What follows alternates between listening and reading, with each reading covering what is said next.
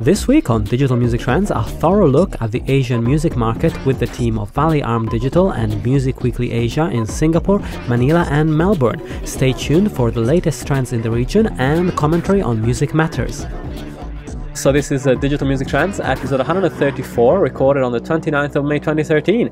So hello everyone and welcome to Digital Music Trends, the weekly show where we talk about the latest news in the music tech industry. And DMT is available on many channels, including iTunes, most podcatchers, YouTube, SoundCloud, Stitcher, Mixcloud, and many more. So this week on the show, I'm really happy to welcome all the way from Singapore, Marie Berst. She's a digital project manager at Music Services Asia. So hi Marie, and thanks for joining us. How's it going? Hello, I'm fine, thank you. Great, awesome. And also we have Neil Cartwright from Manila. He's a global sales and strategy manager of Valleyarm Digital, as well as founder of Million Media. Hi Neil, how's it going? Going very well, and just thankful that this hotel connection actually works against all the odds. Yeah, absolutely. And also we have Matt Campbell, who is the head of multimedia and content at Valleyarm. So hi Matt, and you are based in? I'm in Melbourne, Australia. Oh, great. So well, thanks so much for joining us. Even further away. So, yeah, I know, no exactly. So this is, on the video front, it's a slightly challenging show if you're watching the show. But if you listen to the show, that shouldn't make a difference. So that's great. But we're based in like 4 different time zones, or 3 different time zones. So that's it's awesome that you guys managed to make it. So essentially this week, we're going to not look at the usual news that we would look on the show, but we're going to look at some of the news coming out of the Asia market and look at some of what happened at Music Matters in Singapore last week, just to discuss some of the issues that are relevant to that part of the world. I mean, this all came up from a couple of the shows where I was talking about issues that are relevant to the Asian market, especially China and Singapore and Australia, and really realizing that nobody in the panel really knew a great deal about it. So I think it's great to have you guys on and talk about a bit more in depth about some of the issues that are happening over there. So first of all, I wanted to start by asking you guys what Music Weekly Asia is, just so listeners at home can get a bit of a sense of what you do and sort of how the project got started. So Marie, do you want to take that first? Yeah, sure. So it started 2 years ago with Music Services Asia implementing in Singapore. So it's a sister company of Valleyarm. Valleyarm is a digital aggregator specific in Pacific Asia. Yeah. So Music Services Asia is more a marketing arm, and so we have different projects, but one of these is Music Weekly Asia. So it started more like some news that we posted regularly on the website, and then it shifted to a real website as a magazine online. So we focus on music news in the Southeast Asian area. So there's some digital news as business news, but our main focus is more B2C. So interviews of artists, news about the concerts going on, profiles of artists, and discussions about like what's happening in the region. Yeah, absolutely. So, yeah. Absolutely, and the way you're organized, you have writers and people in different territories. So how does that work? Of course, it's pretty hard to be spread out like that. Yeah, we have a small team of full-time writers So here in Singapore, in Manila, and also in Australia.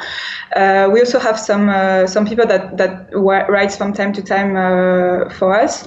So I have to juggle between like everyone's aspirations. So for the part-time ones, it's more like, oh, I know that you like rock, so would you like to go to this gig and review it? Yeah. And so it's more have to have a fluent like content that comes regularly and interesting news. So yeah, I mean it's an editor's job. So I mean, it's very interesting because there's so much going on, and it's really speeding up. So it's something to manage. It's really challenging, but very interesting. Yeah, of course. And a big part of the challenge as well is to do with the languages as well, because of course Neil, you're in Manila now, so of course where you are, as opposed to, for example, Singapore, or looking at Korea or China. It's a totally different ballgame as far as languages are concerned. So how do you keep up to date with what's happening in the news, given the language barrier? Again, that's really where people have a lot of misconceptions about the territory, because English is very, very widely spoken in the Philippines. Philippines was an American colony, really, up until the Second World War. So everybody here speaks incredibly good English. Within the Philippines itself, though, there are 3 islands, and they all speak different languages on each island. So it's English that really binds them all together. Then Singapore, English is very widely spoken. Of course. I've just come back from Thailand, and I was able to talk with everybody there. So there are we live in a world where English seems to be most popular, simply because it's the language of online now, isn't it? Yeah, absolutely. And as you're saying, a lot of misconceptions probably as to how hard it might be to actually do business with some of these countries, because people are not really sure what the level of English is, and how hard it would be. Yeah, absolutely right. Yeah, absolutely. And so, let's start talking about figures. The company, Music Weekly Asia, launched recently a new chart service that is going to be covering Southeast Asia, and that's a very interesting proposition, because, of course, you start with Singapore, but then you're planning to expand to countries like the Philippines, Laos, Malaysia, and Cambodia. So, what was the inspiration to start a service in the region, and how important is it to have a chart that covers these countries? Yeah, look, it's definitely something that didn't really officially exist, and we sort of pitched the idea out there and got a lot of support from like the Singapore government, this, that, and the other. So, look, it's like any charts. It's quite easy to. It's an easy idea. It's just pulling the data and being able to make it a legit type of chart, but. Look, it's just been very well accepted so far. It's very new. I mean, behind the scenes, we've probably spent the best part of 18 months to 2 years just getting it right. Yeah. And it's kind of, look, it's been an exciting time. But as that's been happening, also new platforms have started to exist in the region too. So it's sort of. Streaming's come a long way. iTunes has come into the area, so there's sort of been these other things that have come along the way with us as we've been trying to put this thing together. Of course.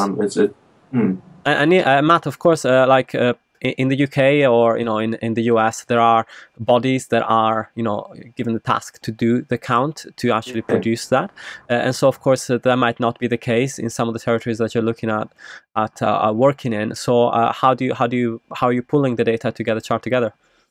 Yeah, okay, well, yeah, you're exactly right there. I mean, look, as an example, the charts here in Australia, which are called ARIA, I mean, behind the scenes, it's very much driven by the major record companies here and always has been. But look, as far as pulling the data, because we really want to be sort of up to date. We want to not only download data but also streaming data, because it's really kicking in. So, look, we put the feelers out. Some of the platforms make the data very easy to access via RS feeds and all sorts of things. Some just like to sort of play the game a little bit and wonder what you're doing first, and then they'll allow you access. But we've found that the more we mentioned the charts, the stores are sort of coming forward now and offering the data. And look, really, the more the merrier. I think in the physical world, a lot of the charts are made up, or particularly in Australia anyway, it's not so much your major chain stores or anything. That there is that, but it's also your independent tiny little stores submitting their sales data. So we're trying to do the same sort of thing in the in the digital world, and give everyone, make it fair, I guess. Absolutely. And talking about streaming services, I wanted to briefly mention the fact that, for example, at Music Matters last week in Singapore, the CEO of Deezer, Axel Doche, talked about the company's strategy in the region. So Deezer has launched in a number of territories, including Laos, Thailand, Singapore, Malaysia, and many more. But he stressed the importance of making B2B deals and providing local content for the specific territories. So let's look at some of the hurdles that streaming is facing. So first of all, adoption-wise, how crucial are carriers, for example, to adoption, and how crucial are price points? Because of course, in that area, different countries have widely different economic outlooks, and people are earning widely different wages. So how do you establish a right price point, and what's the best way to distribute this content? And Neil, I guess from the Philippines, that's an interesting perspective. Well, I had a meeting with the head of the largest independent label in the Philippines just now, who told me that price was extremely important. The fact is that a lot of countries out here are developing, and that means there is a small number of relatively wealthy people who tend to be the ones with access to computers and smartphones. And then there is the vast majority who don't have those things, so if you look at a country like Indonesia and think that it's 300 million potential subscribers, then that's not the case. There's actually a far smaller number of people who have access to the money and the technology. Now, the services that are big, there was a service in Thailand that's been launched by a company called Platinum, who were an independent label. They've done deals with the majors. They've included all the local Thai content, from their competitors, and they've gone out to $3 a month. So they priced it as low as $3. Melon, which is the largest distributor in Korea, that service was $2.99, and it's rising up to $6. Savan in India is $2 a month. So prices are a lot lower, but that's in order to appeal to to try and get beyond the small number of people who could afford the £10 a month, which is way beyond the means of the vast majority of people who live here. Yeah, absolutely. And Marie, from Music Matters, did you feel like there was some concern in regards to price points? Because of course everybody is talking in broad strokes about how important the region is, and how exciting the growth in places like India, for example, is. But did you feel like there is a particular concern about price points as well? I didn't hear so much about that in the conversations, but it's true that it's important to see if it's the masses or the richer people that you want to target. But the thing is, because you mentioned bundles, and I think it's quite interesting for the services to enter a market, because here in the region, streaming services streaming is something that people don't know about. So it's about education as well.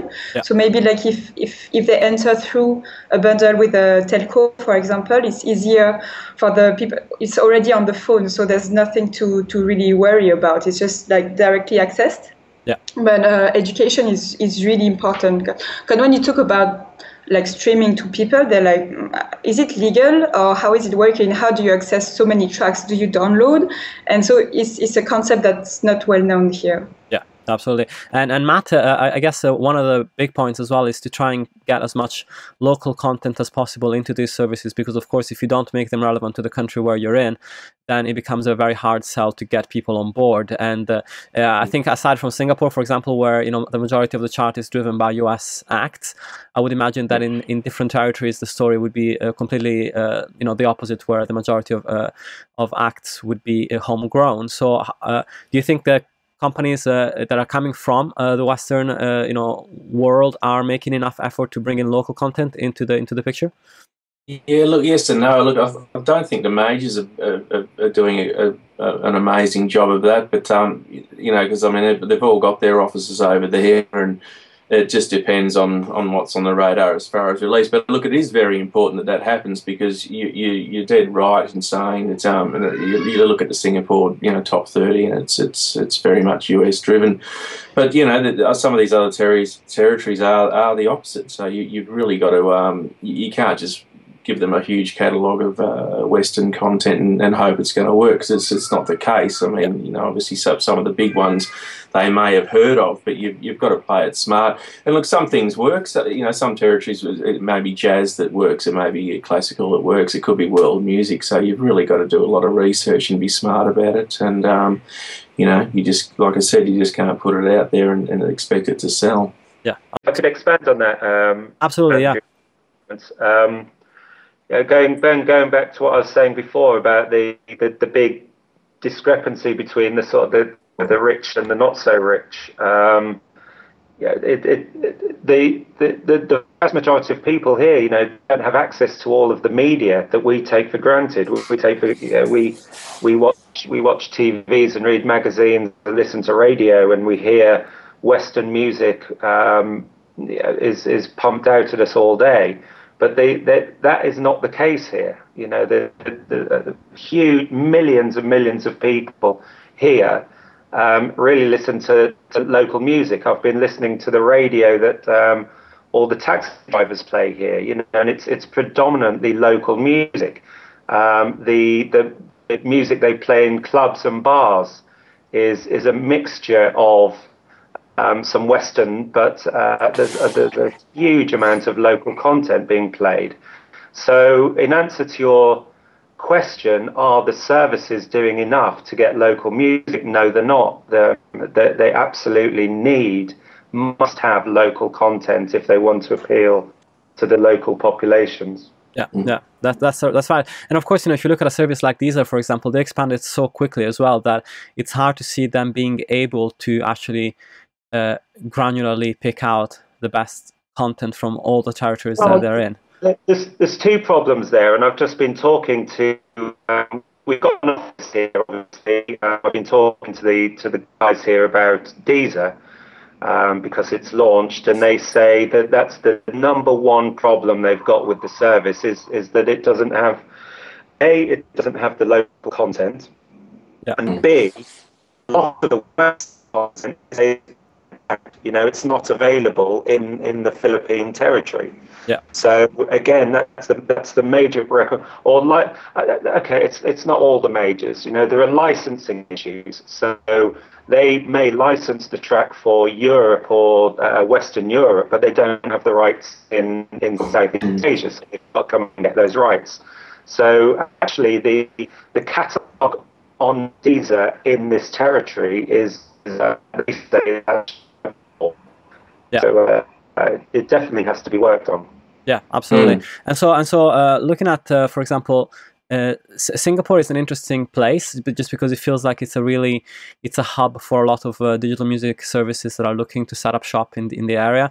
I know Marie was mentioning the fact that Believe Digital are planning to open an office there, and the Orchard has a small base there. So a lot of digital distributors as well on the independent front are planning to have a presence in the region. So why do you think Singapore is so conducive to people setting up shop there? Is it simply because of the language issue, or are there other reasons why people would want to set up business in Singapore for a music oriented service? Marie?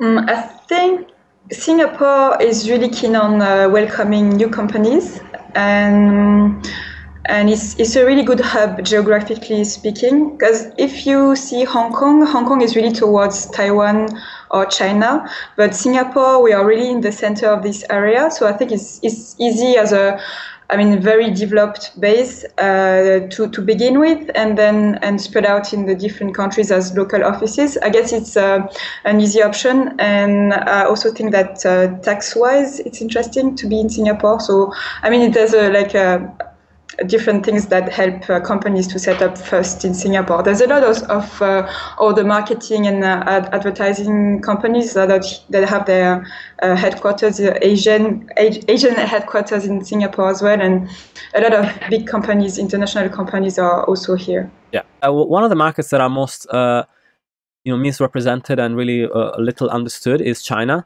and we were talking a few weeks ago about the Taobao acquisition of the service Xiaomi and its implementation within the website, as well as the licensing issues that go with that, because Xiaomi has some licenses, but apparently not all licenses, and also there are a lot of people talking about the market. So, for example, the IFPI's Francis Moore stated at Music Matters that in China we're seeing a new approach to licensing as record companies partner with internet companies such as Baidu. These deals aim to lay the foundations for a licensed digital business, and so more partnerships are expected, and the market is expected to progress, also because there has been a bit of a turnaround in terms of the way that the Chinese government is looking at copyright administration, and they are actually classing music downloads or paid for music downloads as inevitable now, whilst a few years ago this wasn't even on the radar at all for the government. So do you think that China is a viable high growth market for the music industry, as it has been touted for a few years now, or is there still way too much work to be done also in the education side for that to become true? Neil, any ideas on that? Well, we're starting to see signs that it can be monetized. The progress is fairly slow, although it has sped up over the last 6-12 months. Yeah. And in fact, the situation is changing virtually every day, with services saying that they will start paying. It's very much based on an advertising model, though. So before anyone thinks that there's vast amounts of money, you got to bear in mind that the advertising revenue on these sites is relatively low, albeit there's high volumes. A couple of caveats. One being for the sort of the rich and poor. It's the same in China, obviously. So the number of people who can afford computers and smartphones is not the full population. Of course. And again, it's local content. Very much local content.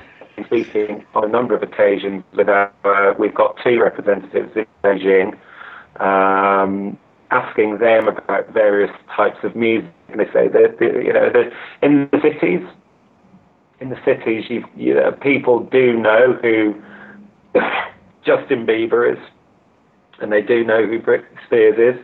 But if you go outside of the cities, and it's also not all cities. They say there's a big difference between the major cities, Shanghai, Beijing, and everywhere else, which is Beijing and Shanghai might make up 1% of the population. That leaves 99% of the population who don't have a clue who Justin Bieber is.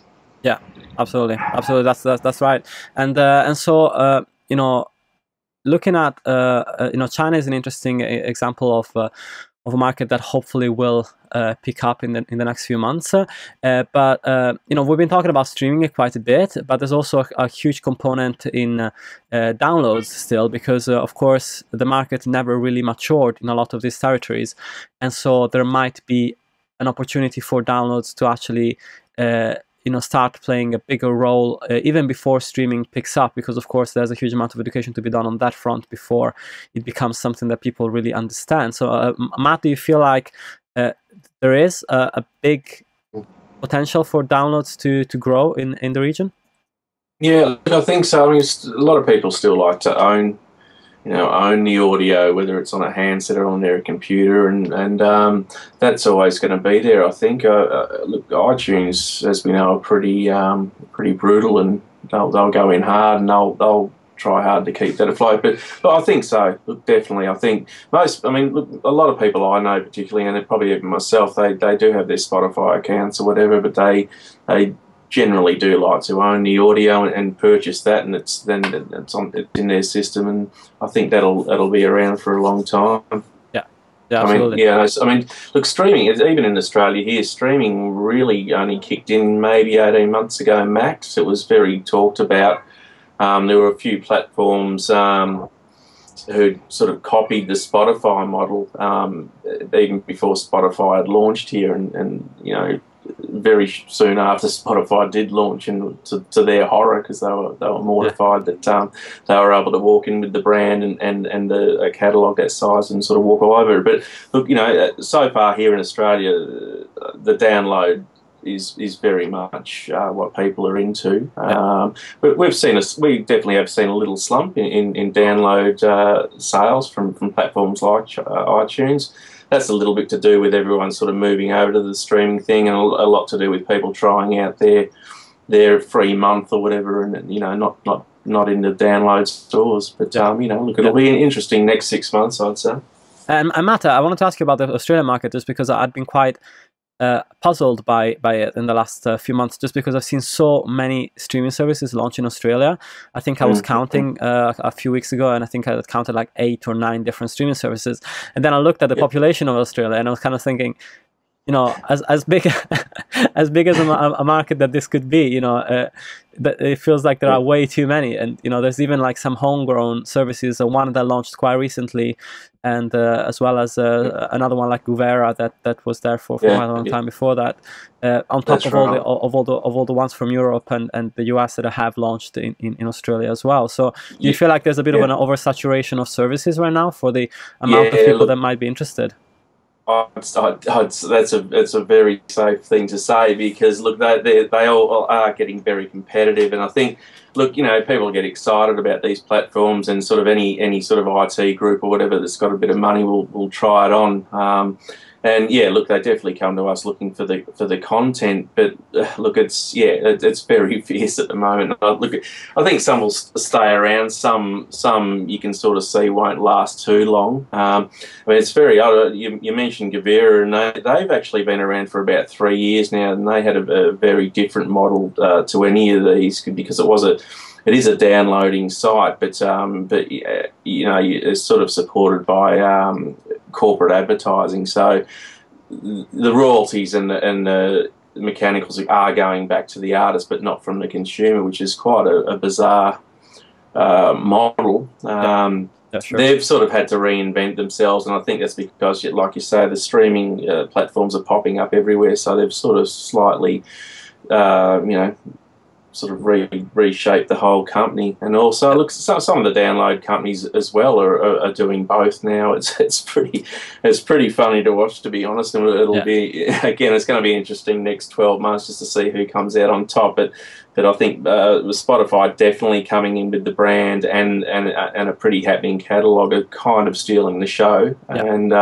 you know, Deezer's around, but it's we'll see how it all pans out. Yeah, absolutely. And Neil, I wanted to ask you about advertising, because you were talking about advertising, you know, based services in a lot of the developing territories, of course, so that they are at least to a degree free to access. And you know, we all talk about, of course, in Europe and in North America, about, you know, the importance of Google's metadata, and you know, how much information they have about you as a person, and also Facebook, the same thing, you know, how much information they're gathering about you. But of course, if you know, if you look at different territories where Google doesn't have such a stronghold, and where Facebook doesn't have such a stronghold, then that is left to other, for example, social networks or search engines that might operate on a different level. So are these searches, like for example Baidu in China or others in other territories, gathering the same sort of data as far as you know, and kind of can cater to advertisers in the same way as Google, for example? Well, I certainly don't think that they're at the sort of technological level that Google and Facebook are, but they have a very good knack of being able to copy what is being done. So, for an example, YouTube is banned in China, but they have an equivalent called Youku. Now, if you look at Youku, you could be forgiven for thinking that you were looking at YouTube. It's such a it's such a clone of the site, and that's their equivalent. They do have advertising on it. They collect the data in the same way. They have their own social networks. Baidu is more of a portal than a search engine. Yeah. It's more like the major portal a few years ago. It allows you to drill down into various categories to find what you're looking for. So they do have some extraordinarily good copies. However, I think it's also worth pointing out that across the entire region, Facebook, Google, and in particular YouTube are very, very strong. YouTube in particular is as strong in countries like Korea, the Philippines. I know it's popular in Singapore. The kids are watching music videos on YouTube in all those countries in exactly the same way as they are in Western Europe and in the States. Absolutely, and Marie, I was just going to touch upon YouTube as sort of the great unifier. Aside of course from China where the service is not available, but anywhere else it can be seen as a bit of a great unifier, also culturally, and also a way that a service that can spread virally videos faster than anything else. Of course, we've seen that with Psy, and we've seen it with a number of other viral videos that have happened. And as part of the Music Matters, there was also a Social Star Awards, which was all about sort of social stars and sort of YouTube sensations and all that side of things that are very relevant to the Asian market as well. So how did you see that pan out? And do you feel like YouTube can actually be the best driver for Asian acts that want to break into the Western world? So for Music Matters, the YouTube part was YouTube Fan Fest, and the Social Star Awards was a different organization. It's organized by Star Count, but it's true that they shared some of the acts. All right. So I went to both, and it was quite interesting to see how these YouTube stars are really stars and how they really drive the public. Yeah. So it was like a lot of groupies just like coming and screaming at them as if, as normal stars in a way. So it's like having the Social Stars Award is to give awards to these people that are famous only on the internet. Yeah.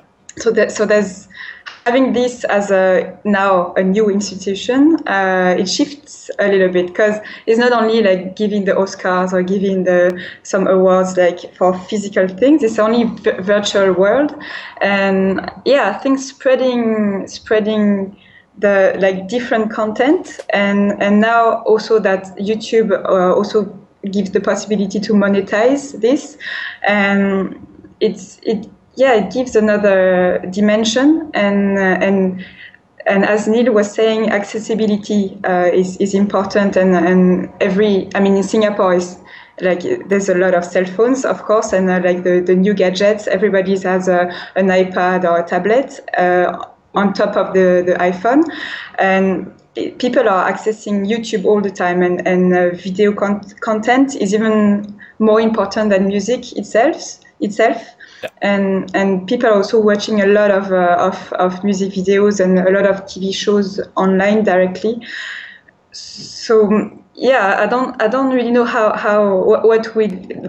what's the future for this, but it's truly important, and it will grow for sure. And there's also like money involved. Absolutely. Matt, talking about the live sector, so I'm quite interested in looking at, I was covering the new Detour service by Songkick that is launched here in London, where fans can request a gig by a specific artist in London for now, but that's poised to launch in other cities as well in the next months and years. And so do you feel like Songkick actually showed a chart where they were looking at where bands were touring maybe like 5 to 10 years back, and looking at where they tour today, sort of in a graph, it really shows how much the touring market in Australia as well has grown, and how much more bands are willing to travel out to Singapore, to Asia, to from Indonesia to the Philippines, and there's a lot more stadium acts as well that decide to make that track and go and tour there. So do you feel like there is more awareness on the live front of where bands are supposed to go these days, or is it still like a bit of a black hole as to where they can ensure that they have enough of a fan base to actually make the trip and make it worthwhile? Yeah, look, it's definitely, it was sort of a little bit uncharted there for a little while, and they probably didn't know exactly where to go or what to do. But look, I think festivals have definitely opened that up a little bit. You know what I mean? There's so many of those probably in every territory, particularly. I mean, definitely here in Australia, there seems to be a whole bunch every year come along. But look, I think that's definitely opened things up, and some of these promoters are looking to bring bands in. I mean, even Valleyarm Digital as a company, we're even looking to do that and bring some of the acts from Asia into Australia. I mean, there's enough expats in the country to sort of fill reasonable sized venues, and sort of when we pitch that idea out, they generally want to do some sort of I mean, they'd like to do the same, so it becomes like a bit of an exchange program. Sure. And look, definitely. Definitely, yeah. And Neil, on the festival front, how are those performing in developing territories as opposed to somewhere like for example Singapore or Australia that is more economically advanced, for example? I guess the festival that I'm closest to, that I know most about, is the Java Jazz in Indonesia. So they have Java Jazz, Java Rocks. That's very well established. That gets that's sold out each. Well, they have 4 of those a year. Wow. In China, they've got a lot. They've got music conferences actually. So music conferences are where bands can go and play and be highlighted. I'm not, to be honest, I'm not aware of more festivals. Marie might be. Marie is resident in Singapore. I'm just visiting Manila. Absolutely. Marie? Yeah, there's more and more festivals in every country. There's local promoters organizing, like for example, recently Wonderland in Manila. So they brought like 3 or 4 big acts like Neon Tree and Nada Surf, and then local acts. There's a lot of Australian promoters that expand out of Australia. For example, Future Music in Malaysia, or Laneway Festival in Singapore. So there's a mix of both local promoters, international promoters, and it's a bit like the new trend in a way, because it makes people. I mean, the audience will buy a ticket for a bunch of bands, so they won't take too much risks. Rather than just buying a ticket for one act they might be disappointed. So because I mean in Singapore, but I think in the other countries as well, the public has to be reassured that it's going to be a great gig and they're going to like the music. Otherwise, they don't want to be too surprised. They want to see something they know that the media talk about and their friends talk about. Yeah. And so we are not too much in a discovery mood for the moment, but it might come. But so the events shouldn't be too independent or too indie music, because that would be always the same crowds. But there's a slight change, because like 2 years ago when I arrived in Singapore, there was only a few events per month, and now it's like almost every day there's something else. So local acts or international acts, and the public is following. So that's a big change. That's great. That's great. And Neil, talking about support structures as well, I was we all know about the stories about Korea's, for example, K-pop factory, where they have a lot of bands that are being developed at the same time, and a lot of support is being given to these bands. When you look at different territories like the Philippines, for example, you were talking to an independent label. Do you feel like there is some sort of support structure that helps young homegrown artists to get some profile and to get some help when they need it?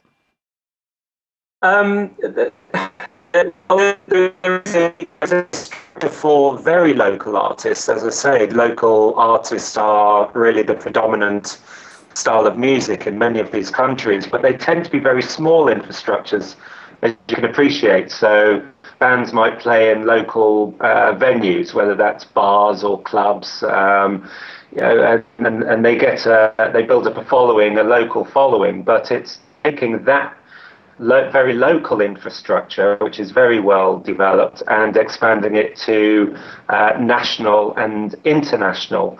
And there you've got to say that no, you know, it is far more difficult for them to gain a foothold. Korea has been developing the K-pop phenomenon really over 15 years, and they really made a decision, a conscious decision, to emulate the Western labels. And the irony now, of course, is that they're now selling the music back to us. I would urge anyone to go to JM Entertainment. There are three main K-pop companies. Go to their YouTube channels and listen to the quality of the music, and then tell me that Psy was a one-off novelty. You know, the strength of the music is absolutely phenomenal. So I think it was really just waiting to happen. Yeah. Yeah, absolutely. And I was interested actually to read the declaration of Rob Wells as far as, you know, his placement of Universal Music, and he was placing it more as a brand than as a label that is competing with other labels. So it was like, you know, he was saying, you know, our competitor now is the likes of HBO, for example, you know, the other big media companies. And it kind of, I was wondering whether you felt as if, you know, for example, they announced recent deals with, you know, in the Philippines with Smart Communications and with Zing in Vietnam. And I was wondering if some of these deals feel more like brand deals, so where the major label is placing itself as a major entertainment brand rather than as just a label, and in that way kind of eclipses other repertoire that you know, doesn't manage to get the same deals or the same type of exposure done with major networks. Matt, do you ever get that feeling? Yeah, look, yeah, absolutely. I think you're right there. It's sort of, you wonder what comes first, the brand or what they're trying to sell. But yeah, look, I think that's a very valid point. Marie, how do you feel the independents were placed? Music Matters. I know that, for example, Beggars had a presence, and that there were quite a few of the major independents that were there. Did you feel like they have a voice in the Asian market these days? Yes, clearly, and also at the local scene, almost all the acts are signed by independent labels, or they're just like unsigned. So there's I guess the public, the audience is close to the acts that are not. I mean, they don't really care about the labels or what is signed under this label or this label. It's just of course, it's a question of marketing and advertisement after that. But yeah, I think like at Music Matters, a lot of independent labels and companies were present, so it's fairly important. That's great. It's good. That's great. Yeah, absolutely. And finally, I wanted to talk about to end the show, to talk about piracy, because of course, you know, everybody's still concerned about it. I think there was a big discussion last night between between like one of the sort of record industry organizations and Google, and they were talking about piracy and the evolution of it. And you know, of course, when people talk about Asia and especially China and other territories, piracy is something that comes up again and again. And so, as far as piracy is concerned, I just wanted to get you a feel from all three of you. So, what do you feel is the trend as far as piracy is concerned? Are there specific platforms where you know, material is exchanged, whether, you know, peer-to-peer torrents or, you know, just hard drive swapping, or you know, illegal streaming sites that actually host the material themselves? You know, is there a trend in that sense? Maybe Neil, I'll start with you.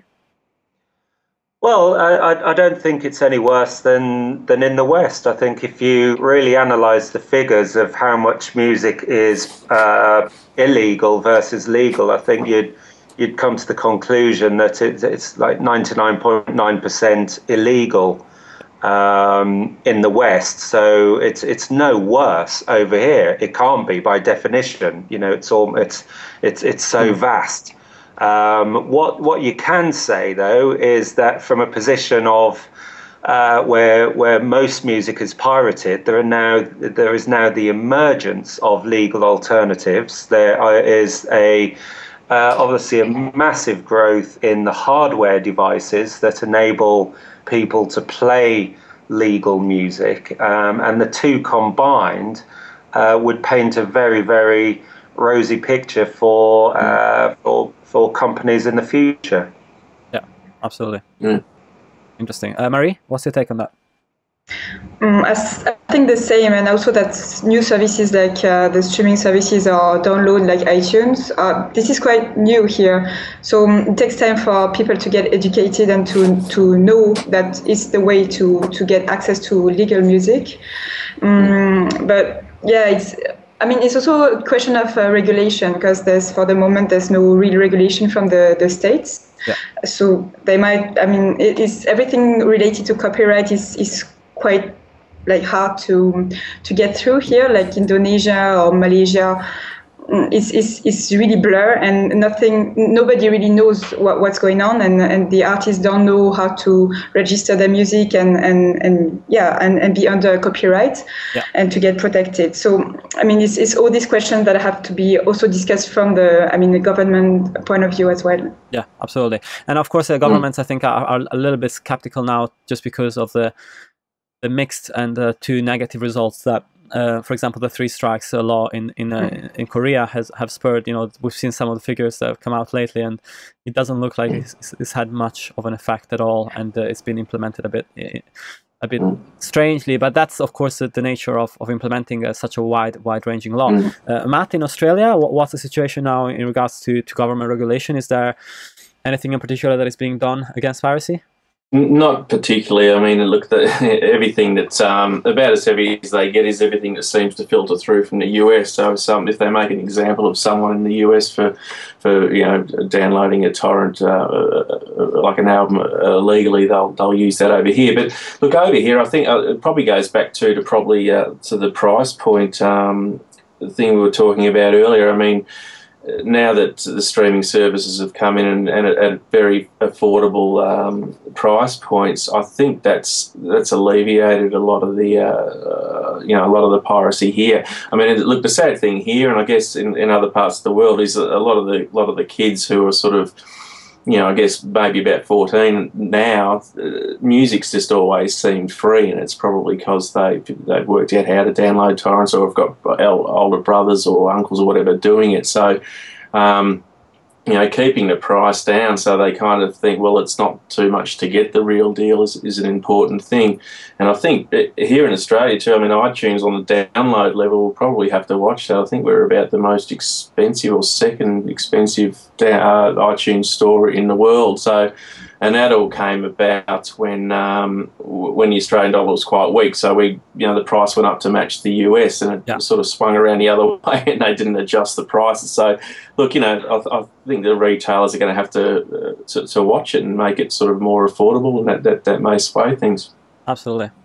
Well, that's great. Well, thanks so much, guys, for being on the show. I know it was a bit of a struggle because we're in such different time zones, and especially you, Matt, you're the furthest away. So thanks so much for sticking with us. Pleasure. Thanks. I would encourage the listeners to go and check out Music Weekly Asia. We'll throw the links in the show notes, and also Valleyarm Digital, who provide digital distribution in a lot of Asian territories. So if you're interested in that sort of thing, you should probably get in touch with one of the guys here, and I'm sure they'll have you covered. And so thanks so much, Neil. Thank you. Thanks so much, Matt. Pleasure. Thank you. And thanks, Marie. Thanks a lot. Thank you. And thank you for listening. Have a great week, and until next time. And that's all for this week. I really hope you enjoyed the show. Check out digitalmusictrends.com and sign up to the weekly newsletter.